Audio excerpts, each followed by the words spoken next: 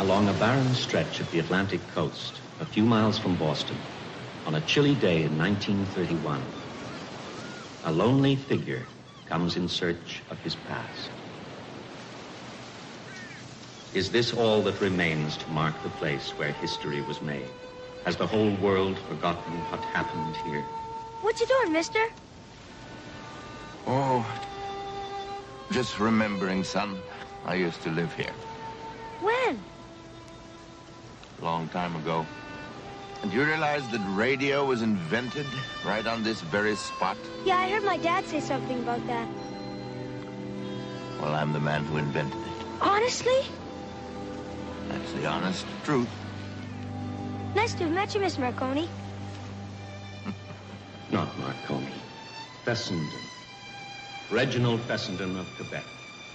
Scientist, inventor, former colleague of Edison and Westinghouse. Revisiting the scene of his triumph, Grant Rock, Massachusetts. After 25 years, only to find it, like him, abandoned and forgotten. Yet what his genius gave us remains. He set out to prove that signals and voices could fly through the air, and no one could stop him. It's what makes a winner. Miss Flint? Oh, Professor Fessenden, won't you go right in? They're expecting you. Professor Fessenden. Good day, gentlemen. Mr. Given. How'd you do? Pleased to meet you. Do sit down. Even before we met your patent attorney, Mr. Wolcott here, Mr. Given and I have heard glowing reports about your success with wireless telegraphy. Yes, well, you realize, gentlemen, I have more exciting things to offer you than wireless telegraphy. Well, I'm sure you have. What with your scientific knowledge and our considerable know-how in the world of business, there's no limit to what we can do together. But right now, we're more interested in telegraphy. Precisely. Mr. Wolcott, I presume you've outlined for the professor the terms under which we're prepared to set up a new company? Yes, Mr. Walker, I have. And you find them satisfactory, sir? In general, I do. Splendid. But I am concerned about the condition that your company would own my patents. It's not just our company. You'll own 45% of the stock, more shares than either Mr. Given and I have. Yes, but at the moment, those patents are owned entirely by my own company in Canada. Then I guess you shouldn't have any trouble raising the money in Canada, eh? The proposal seems fair enough.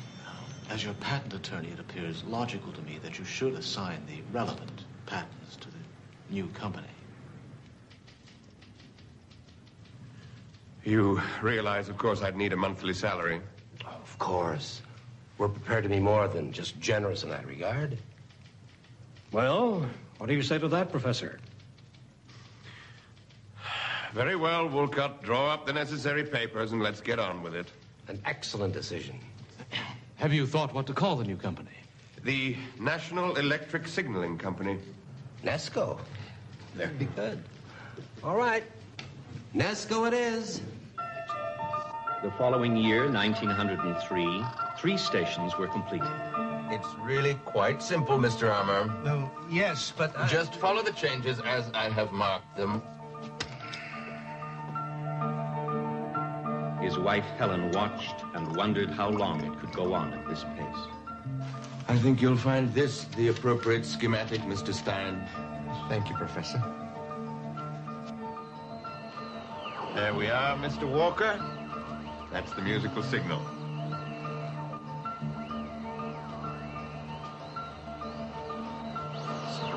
Splendid. Not a great distance, we will agree, but the clarity is there. Congratulations. Who's Michael Faraday? Michael Faraday? Don't they teach you about him in school? They will someday. Michael Faraday is the genius who first related magnetism to electricity. Oh. Professor, it's getting late, and I do have a long ride ahead of me. Yes, yes, of course. All right, Ken, run along now. Excuse me. There you go. Well, things are going well, you say? Absolutely first rate. In our transmissions to Jersey City and Philadelphia, less than 2% of the messages had to be retransmitted. Smoke? Yes, thank you. Tell me, how long do you estimate before you'll have the system perfected? Oh, we'll be ready any day now. Things are going so well, I'm sure we'll be able to sell the Navy ship-to-shore equipment and most of the merchant marine, for that matter. Professor Fessenden, I think I must make it quite clear that Mr. Given and I don't intend to go into the business of manufacturing wireless equipment. Why on earth not? That's where the money's to be made.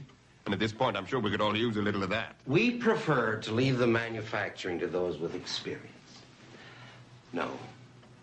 Our aim is to sell the system to a manufacturer and profit from royalties. I see. I wasn't aware that's what you had in mind. No, what we badly need now at this point is something that will attract public attention to Nesco. I have the very thing. If you're prepared to wait, I'm sure that any day now I'll be able to transmit voices. Transmit voice? What earthly use would that be? Well, you said we needed the publicity. My wireless telephony will take the whole world by storm. Now, hold it a minute here, Professor. No, what I was talking about was some sort of a stunt, like transmitting across the Atlantic. If Marconi could do it. Marconi, he can't, and he never will, not with his system. What about your system? If I put my mind to it, I've no doubt I could give you two-way transatlantic wireless telegraphy. That's incredible. If Nesco were first, think of the jump we'd have in the competition. Yes, but if we were first with wireless telephony... Professor, let me make this abundantly clear. Mr. Given and I are not interested in your wireless telephony. We're competing with Marconi, not Alexander Graham Bell. Well, you realize that it would cost a good deal. We'd have to set up a station in Britain the same as this one.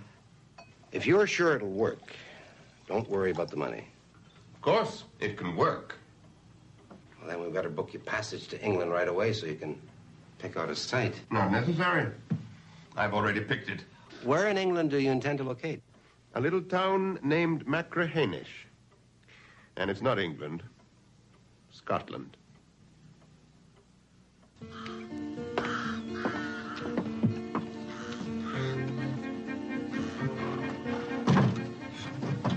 Well, that's the last of it. Now all we can do is wait for them to assemble it in Scotland. Pray they get it right. Of course they'll get it right. I trained them myself, Mr. Armour. So you take good care of those crates. They may want to return them filled with Scotch whiskey.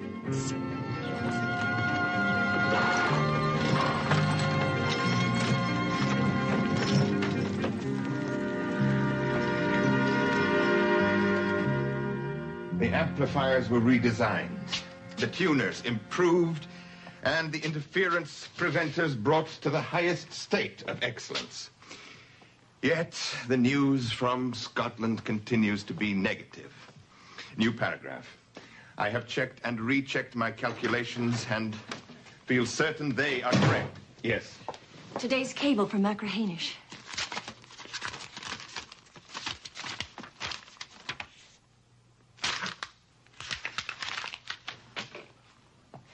Maybe it's just not possible. Don't talk rubbish. Of course it's possible. And I'm going to prove it. Don't worry, Mr. Pennell. If we contact Scotland, you'll be the first to know. Try it again. In order to transmit voice, I need an alternator capable of producing 100,000 cycles, and I wait 2 years. What do they send me? One that produces 50.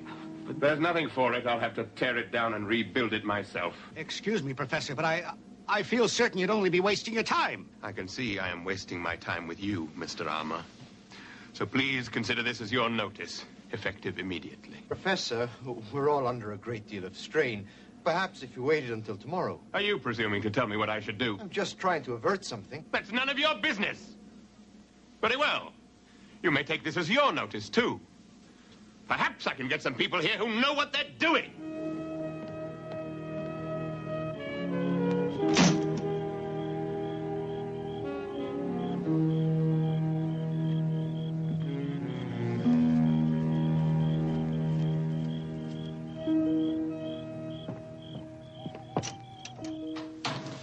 Good, I'm glad you're here. I have to talk to you about the accounts. Oh, not now, dear heart. I've had enough aggravation for one day. We're badly over our estimates. We bought a great deal of equipment never authorized by Mr. Walker. Blast Mr. Walker.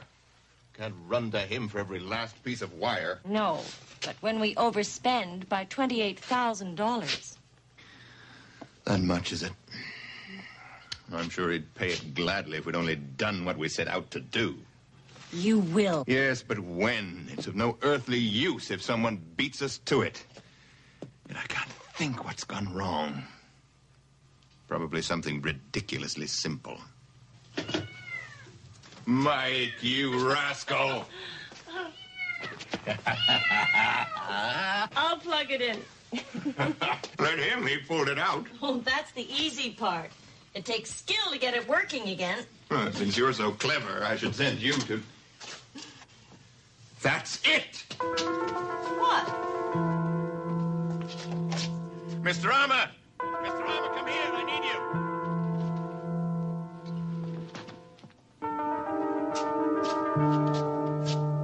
Ah! How soon can you be ready to leave? I don't know, sir. Since you only just now discharged me. Well, I don't mean that. I'm sending you to Scotland. But what about my notice? Oh, look, I apologize for that. And to make amends, I'm raising your salary 10%. Stein too, of course. I'm convinced Machrihanish isn't properly tuned. And you're the man to set it right. Well, don't just stand there, man. There's no time to lose. Yes, sir. Now we'll show them.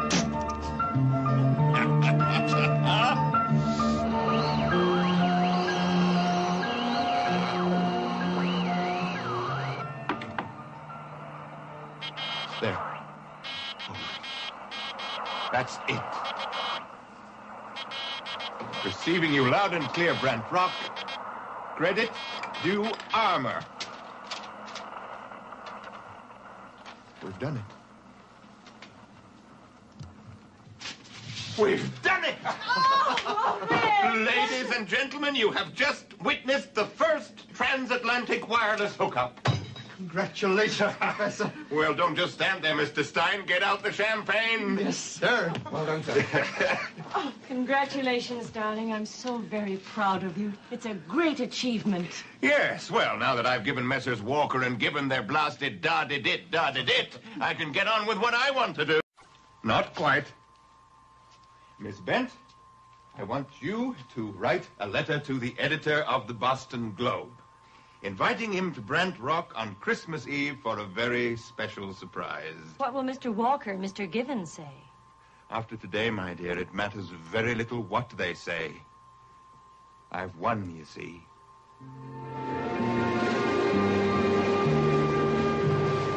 Hey, Sparks. Aren't you going to join the party? Got a message today from Brant Rock saying to listen in tonight at 6 for something special.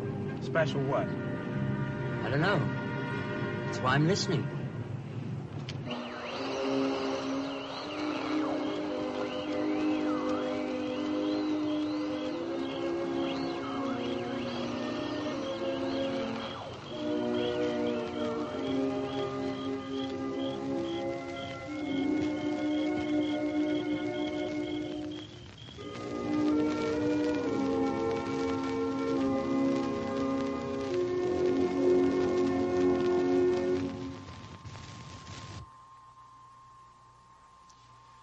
That was a phonograph recording of Handel's Largo. We will now have a solo sung by one of our engineers, Mr. Stein, accompanied by me on the violin. I must apologize, as it appears that Mr. Stein will be unable to perform for us this evening. So those of you who are listening to this transmission will have to be content with a violin solo by Reginald Fessenden.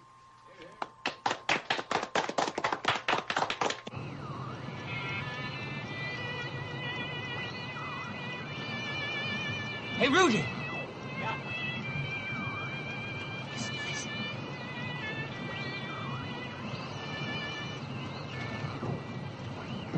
Hey, you guys, come and listen to this.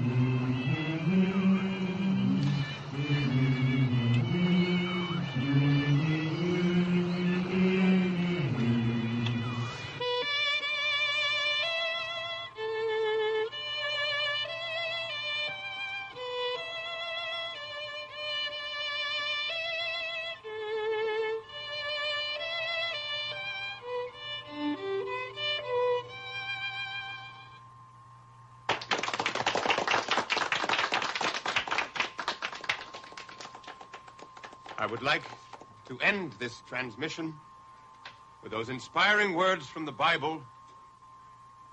Glory to God in the highest, and on earth, peace to men of good will.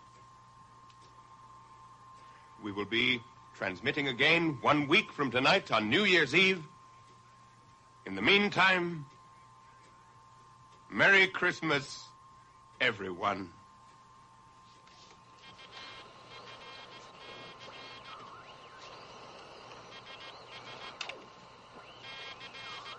From United Fruit Company steamship Carolina in Caribbean waters, entire transmission received with great clarity. Only regret failure of Mr. Stein to perform. Well done, Pennell. Very good, Professor. Congratulations, Professor. An incredible demonstration. You know, we've been hearing about transmitting the human voice for some time now, and you're the one who pulled it off. Yes, well, I hope someone will point that out to Mr. Marconi. Well, people will soon forget Marconi. Sitting in their living rooms, listening to music and voices coming out of thin air. The name of Fessenden is going to make the front pages of newspapers all over the world. Excuse me, sir, but just to set the record straight, I should point out that the music was merely a novelty to attract attention. The future of this invention lies in the telephone industry. We're out to compete with Graham Bell.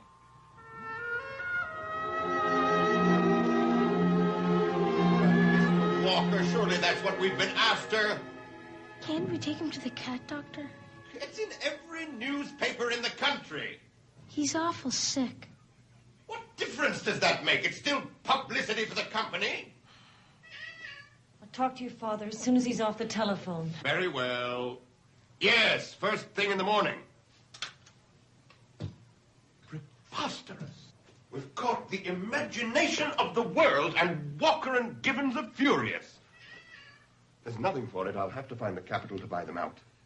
Reg, there's something the matter with Mike. What's the matter with him? He's very sick, Father. Please do something. Mike? Hey there, old puss. Can we take him to the doctor? Right away, Ken. Then I have to catch a train to Pittsburgh.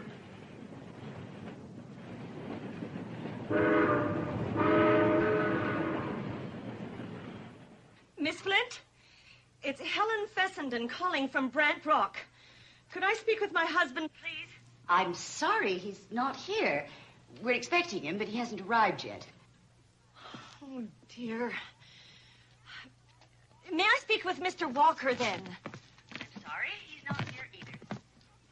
I have to talk to somebody right away. A man came with an order to remove all the professor's papers and documents and ship them to Pittsburgh. They're carrying them out right now. I'm afraid I don't know anything about that, but I'll give the professor your message the moment he arrives. Goodbye, Mrs. Fessenden. Miss... Oh, dear God. Where is Reg? No, gentlemen. You may wind up the company only on condition that you pay me $330,000 for my patents, as per our original agreement. You forget, we own 55% of the stock. You don't tell us. We tell you.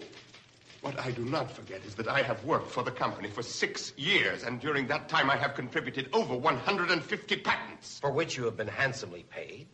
What? $300 a month? Well, I'm afraid it's perfectly clear, Professor, that we cannot reach agreement in this matter. So it looks like Mr. Gibbon and I will have to proceed as we see fit. And I, sir, will have to resort to my own recourse in order to protect my position. Good day, gentlemen.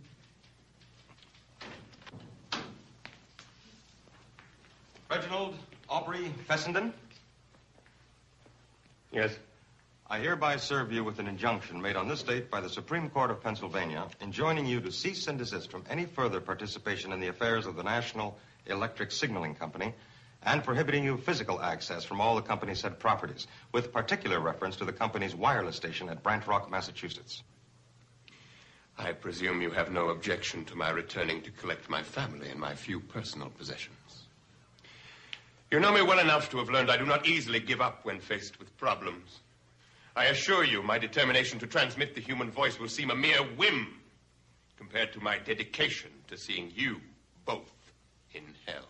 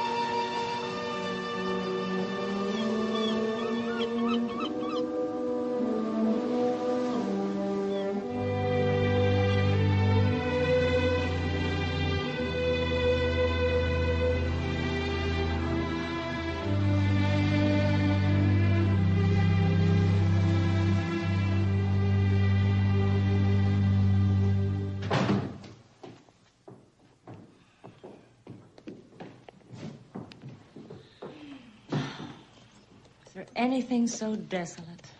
You're right, my dear. It always was a dreary place. But cheer up. I'm sure once we're back in Canada, we'll find something much grander, much more suited to us. Oh, Reg, I didn't mean that. Take those last few bags out, Ken. There's a good fella. Yes, Father. Aha! Hey, Miss These. What's that? Why, my drawing for the turbine-driven electric motor for ships. And look here, an amplifier for musical instruments. Worth a fortune if it's properly exploited. There's enough work here to keep me out of mischief indefinitely. You'll never be out of mischief, Reginald Fessenden. What is it, Father? We're starting afresh, Ken. What better way to start than with laughter, eh? Come on, let's get on with it. The court battles that followed lasted 20 years. In the end, Reginald Fessenden won everything, except